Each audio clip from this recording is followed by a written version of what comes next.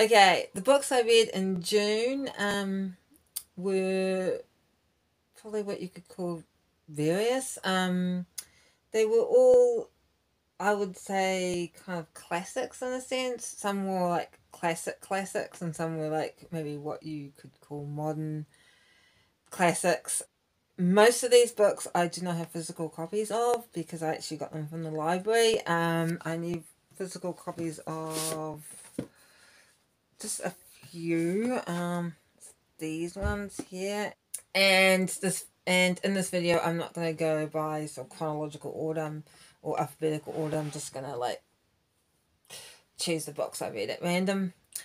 Okay, in June I read quite a few Agatha Christie books. The first one I read was Sparkling Cyanide, which is not Hercule Poirot or Miss Marple book. It's actually I'll say the main kind of detective character, and that is actually Colonel Race, who was a character in Death on the Nile. So if you read Death on the Nile, you would encounter him there. I have to say, especially out of the Agatha Christie books I've read so far, probably my least favorite. It was still a good book. And it was quite interesting because it was told like from multiple perspectives, not just like one kind of overarching narrator. The second one I read was Mrs. McGinty's Dead, and that's a Hercule Poirot book. It is about a woman, Mrs. McGinty, who's dead, and so now Poirot has to figure out who killed Mrs. McGinty. And I really enjoyed this book. Really liked it. It was quite, some parts of it were actually quite funny to me, especially sort of Poirot in this sort of small village setting, which was not kind of like comfortable for him in many ways. Murder at the Vicarage. And that is, I think, the first Miss Marple book. And that is about a man in this sort of small English village that is found dead in the library of the local vicar. So obviously everyone is like, what has happened? Why is this guy dead? And of course then sort of Miss Marple comes in. Didn't enjoy that as much as Mrs. McGinty's did, but I did enjoy it a lot. So that's really cool.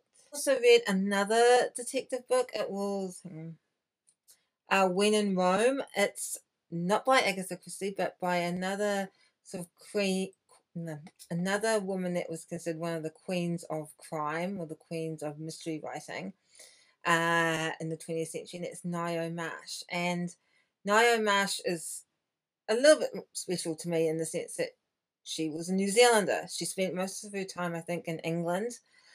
And as far as I know, none of her books are set in New Zealand. But yeah, so I thought that was quite a nice connection. I put my loyalties aside for our shared shared nationality. I have to say I didn't enjoy it as much as the Agatha Christie books. It's my first Ngaio Marsh. I probably will give her another go, but yeah, it just didn't quite click for me as much as the Agatha Christie books. There's also one other mystery novel I read, and it was set in a similar time period. It's set in the 30s, I think, either the late 20s, early 30s, and it is Arnold Bennett's The Great Babylon Hotel. I had never heard of this book. I only got it because I was in my library and the cover looked interesting, and so I bought it. It is basically about this sort of American millionaire who buys this hotel, the Grand Babylon Hotel in London, and all these mysterious things keep happening. It was a good book. Really, I think it quite nicely captured the difference between like the brash, kind of cocky American millionaire and sort of the old sort of aristocratic, often penniless Europeans. I did feel it was slow in places, so yeah. I think I gave it 2 stars. That's all different. I read Graham Greene's The Power and the Glory. If you saw my June TBR, you know that I was recommended this by a friend. I really enjoyed it. I gave it 3 stars on Goodreads. I probably will read another Graham Greene, but I don't think he's probably one of my sort of like top go-to authors. The story is basically about this priest in Mexico who is on the run from the law. And that was one of the problems with the book. I felt I didn't know enough about Mexican history in the 20th century.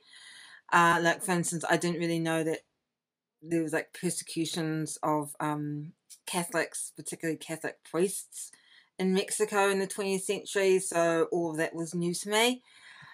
And I just sort of feel if I knew a little bit more about Mexican history, it may have helped me understand this book a little bit better.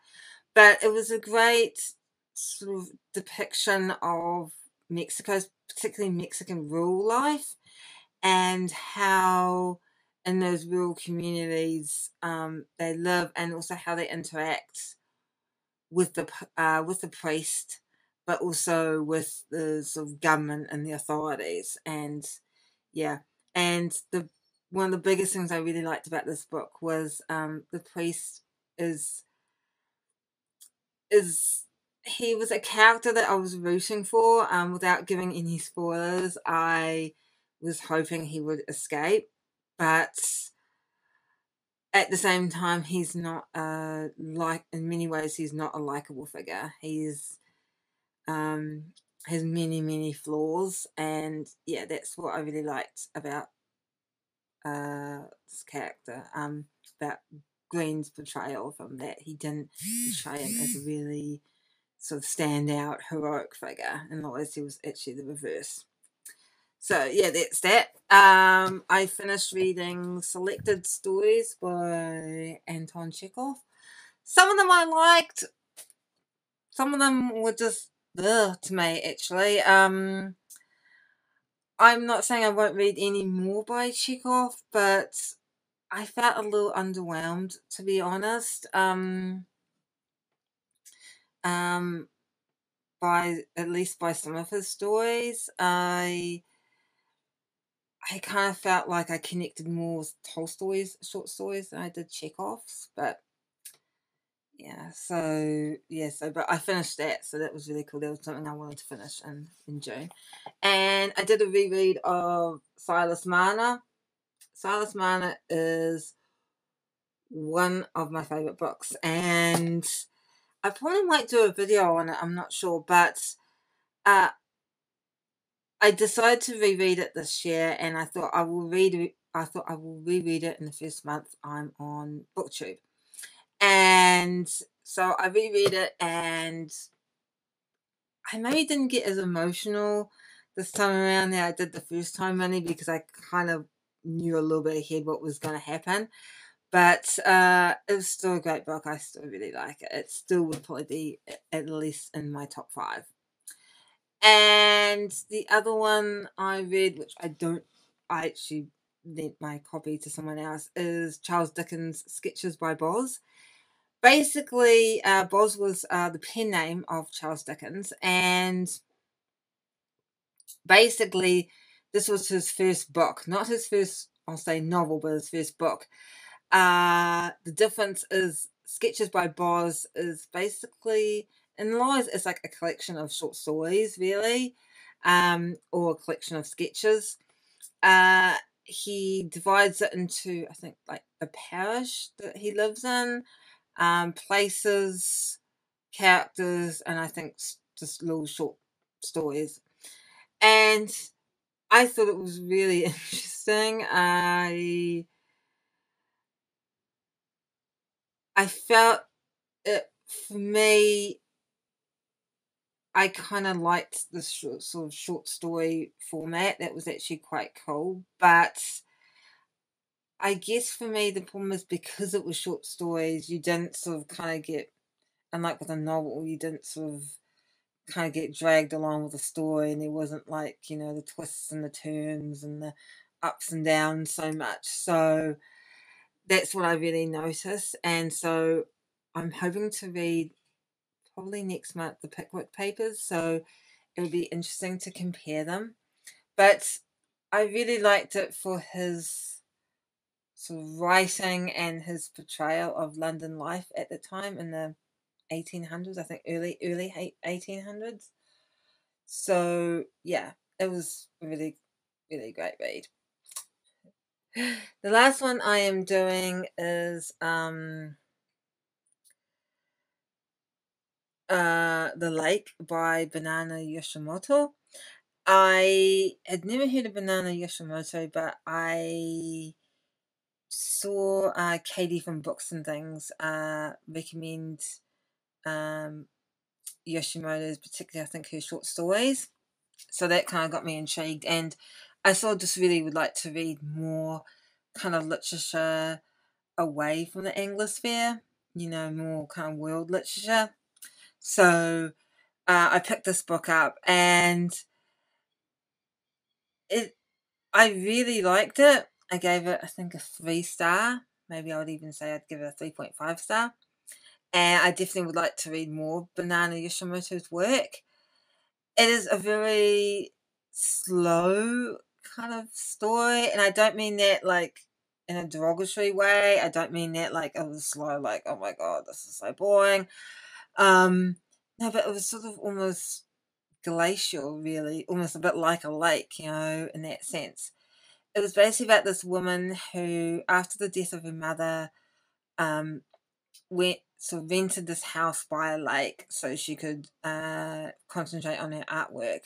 And while there, she meets this guy, and they slowly kind of form a friendship, and then they slowly fall in love. But she realizes that he's holding something back, and that something back, and what he is holding back is quite big. But it was just a really nice slow pace to it. It was Yeah, it was. Really good. At first it just seemed like it was just about all it was about was like almost mundane stuff about the two characters and their relationship. But in Laws it was done in such but then it sort of did build to a bit more of a climax. But yeah, it was really nicely done and really nicely written. So yeah, I would definitely recommend The Lake. Um so I've had to change angles a few times because I'm actually holding my camera, and it starts to get a little sore on my arms. So yeah, so those were my books I read in June. That was what I read in the month of June. I felt it was a good reading month. Overall, I would probably say I really enjoyed the books I read in June, and I'm just looking forward to the books I am currently reading and I'm going to read in July. And on that note, I will don't oh, on that note, please like and subscribe. I know I'm a broken record, but please like and subscribe. And I will see you next video.